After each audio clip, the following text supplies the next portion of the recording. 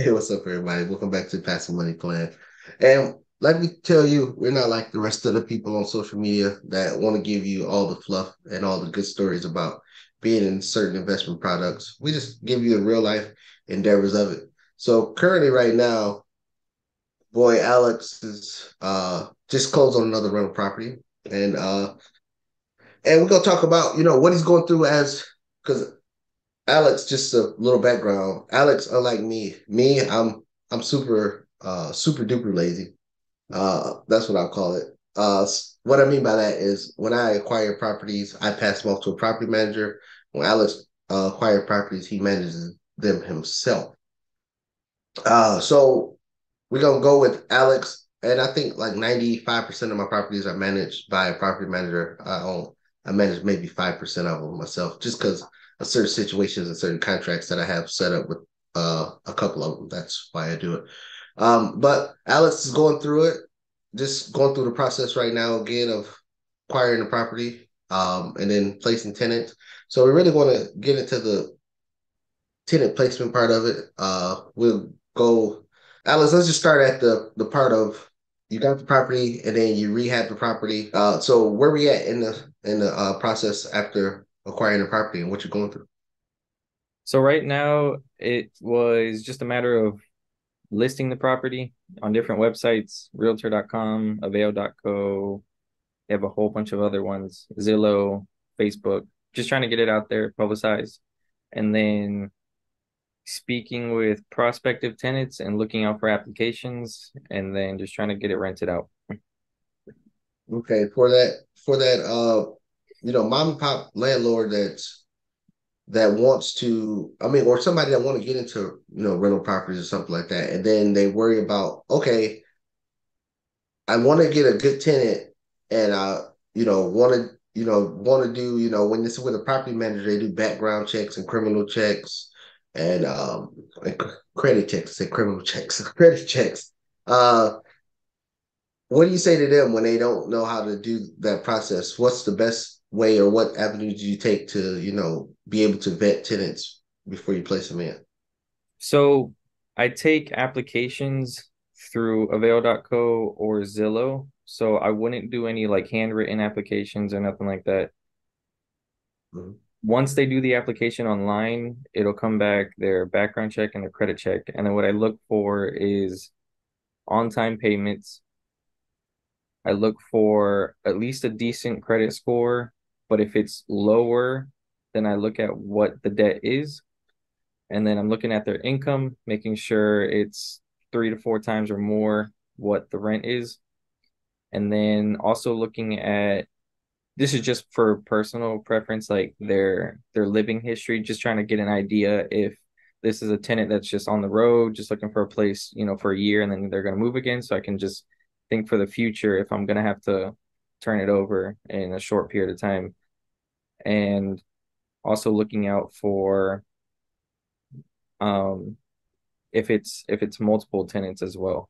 So the criminal or the like criminal background history. I would say the only thing I'm like against is like sex offenders. That would be the only thing I'm not trying to put in my property. Right. Yeah, and it's understandable. Just want to make sure make sure you're not bringing something to the neighborhood, especially as you owning the property as not an owner and there's other owner occupied properties on the street. It's um it's something to look out for the community. You're trying to make sure you're not bringing a hindrance to the community. So that's fairly understandable. So the next question I have is, what do you say? All right, when you said low credit scores, so what's your cutoff where you consider, okay, this is a good credit score, this is a credit score that's lower than my liking, I got to do some more investigation. So what's your over underline? Yeah, so today, for example, like I just received probably the lowest credit score applicant. Uh, well, let me take that back. I in the when I the first one I received was horrible. It was a 511 and the it wasn't just her credit score. It was like she had debt in collections, she had debt overdue, past due. And so it was more so the history. It was overdue payments and debt and collections. It just shows me that she does not make her payments.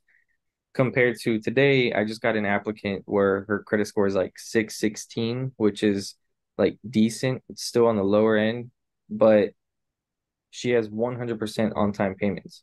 So that stood out to me, knowing that, her credit score might be low and there might be a reason for it. Maybe she's taken out more debt than she's allowed, but she's still making all of her payments. So as long as she's making her payments and she makes sure to do that, then, it gives me trust as a landlord and someone like that, that she's going to be paying me on time. Yeah. And another thing I wanted to bring up was how you do your applications. You said you always do them electronically. And what's the number one reason why you do that? So I like it electronically because it's more passive. Like, you don't have to send them an application unless they request. You can send them like a link, but they can just go on the listing and then apply right there, and then they do everything right there. I mean, as soon as they're done, their income is uploaded, their background check is uploaded, their credit check is uploaded, and then you just have to you get an email, review it, and then if they're good, you just approve it. Now, you said the criminal or background and their credit check is uploaded. It's a cost to pull those reports. So Right. who's responsible for that cost? So the tenant in this case is responsible. And like there are obviously ways to you could cover that cost like on avail.co, it gives you that option, but if you're going to be covering the cost for all these applicants, you're going to be racking up hundreds of dollars just to find a tenant. So better to push that off, but I will say that the cost on Zillow is the cheapest one I've found, which is 35 bucks.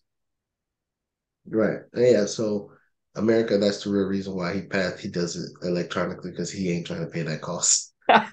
Well, but yeah, well, I mean, because you could do it, but I will say this though, like, because electronically, like it does everything for you. If you do it on paper, No, then absolutely, you know what I absolutely, mean. absolutely. I just Like, tease it. yeah, Yeah.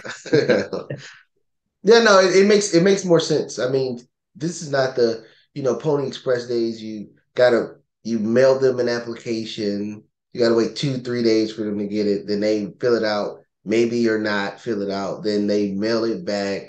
right. And then you still gotta do the checks and things like that. And then so yeah, and then the last thing I wanna bring up is, I mean, this for me. For me, it's I think the unit you have available is a 1-1. What is the max amount of occupants that you're going to allow in the unit? I would say like two and a child, so three occupants. So like a couple and a child makes sense. Or even if it's say a couple with like an infant and a child, and it's just because I think of what I would do in a situation like that if I just needed a place to stay. You could set up a place to sleep in the living room, and the living room at the unit is big enough. I mean, I used to do Right. Yeah. I mean, the unit is huge yeah, compared to the ones I have. That is huge. right. So I just think of, a couple could have an infant in the room with them, and then if they have a child that's like a little bit older, they could be in the living room. But I'm not trying to stick like, seven people in that place. Feel like, Right. okay, Right. yeah, Yeah. Yeah. And that's about that goes on the same lines as me. Is that I will give people a place. If the most I will do in that situation is two adults. Two adults that's together and then an infant. But I'm putting a timeline on that because I know that eventually they're going to need more space. exactly. Um, Now, I'm not going to sit there and say, oh, y'all got to get out because y'all keep making babies or something like that. But I know that it's going to be a timeline or the space is only so big. So yeah, but if it's two like me, if it's just two adults, I'm talking about in a one-one situation. If it's two adults and they're not together, I'm not just doing. I'm just not doing the one putting it to make that happen because it's gonna be a headache, and that's just me. It's just me. So, but no, that's pretty cool. That's pretty cool.